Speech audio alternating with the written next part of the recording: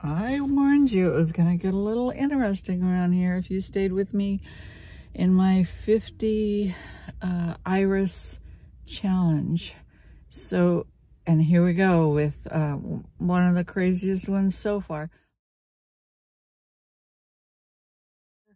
Artistic expression sometimes knows no boundaries, including financial, so it's possible that I will spend the money on a ready-made cake or pie or brownie or something. I'm gonna go look and see what they've got, and then I'm gonna probably buy a cake mix, and I'm gonna have to borrow an oven because I have an apartment without an oven.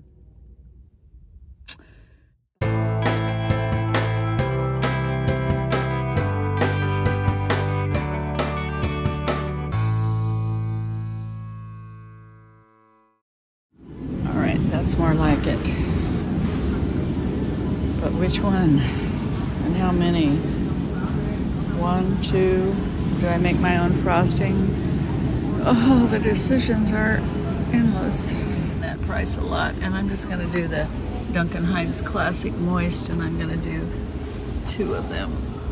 I just want to show you how far I will go, what lengths I will travel to get a YouTube video for you folks. I have like 6 or 7 or 8 or 9 or 10 camera and iPad holders excuse me, at the studio. None of them are at home, where I am attempting to make a iris out of this cake.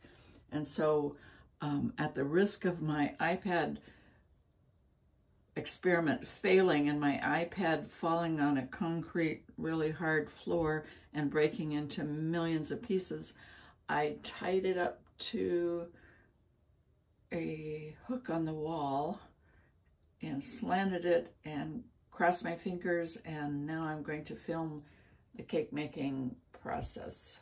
The first cut is the deepest. Oh. All right, do I want the iris this way or this way? I think I want the most iris, so we're gonna go, we're just doing it. All right, I don't know.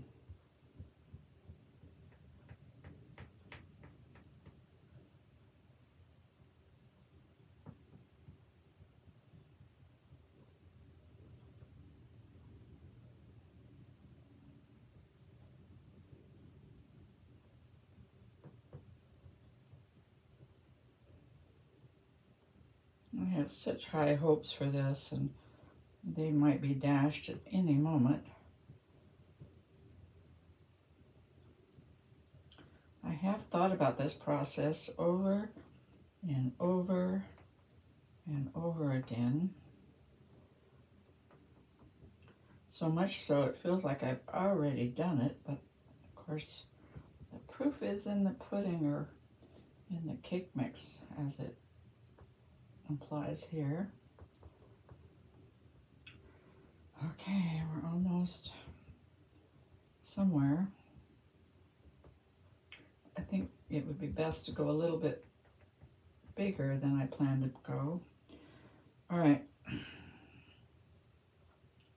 So now my plan is to take out, let's see, I need a plate, and I need to not touch my iPad over there so it goes falling.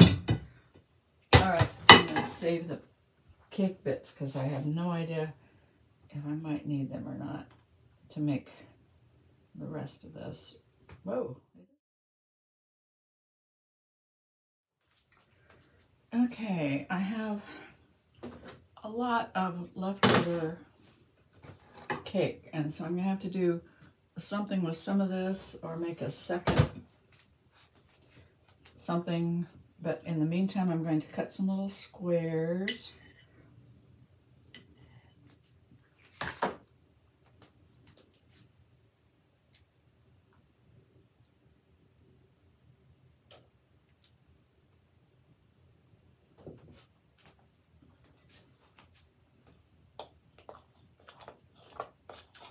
Ooh, so pretty.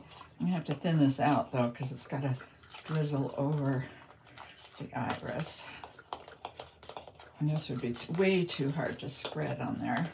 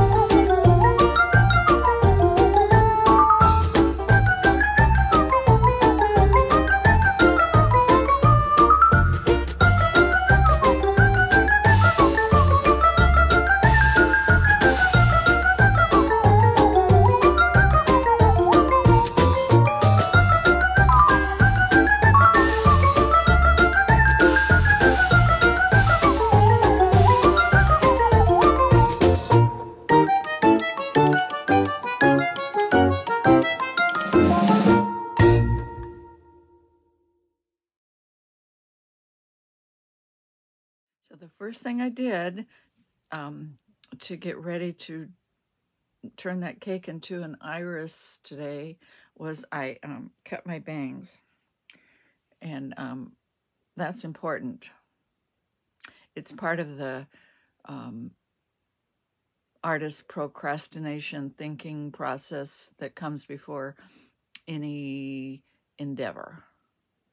I am waiting for the inspiration to actually do this, to make the first cut, and so I'm doing other things and thinking about doing the thing that I want to do. This is a regular part of my practice. I can't help it.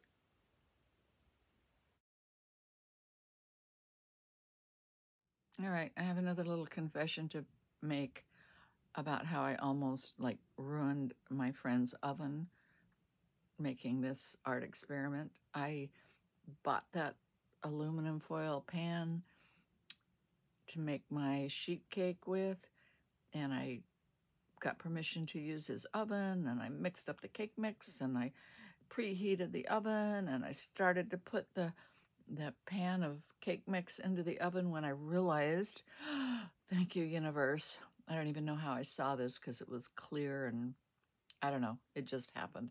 But I saw that the plastic cover that's supposed to go over the cake when you get it all done was under the aluminum foil. So had I, the aluminum foil tray, so had I put the whole thing in the oven, pretty soon his kitchen would have been filled with plastic toxic fumes and his oven would have been ruined and perhaps our friendship. I doubt it. He's a very understanding person, but I already ruined his toaster oven one day. And so I don't really want to move on to bigger things and test his friendship. But fortunately, I saw the plastic and I took it off the foil pan before I put it in the oven. And so the quest for this art iris continues. Here we go.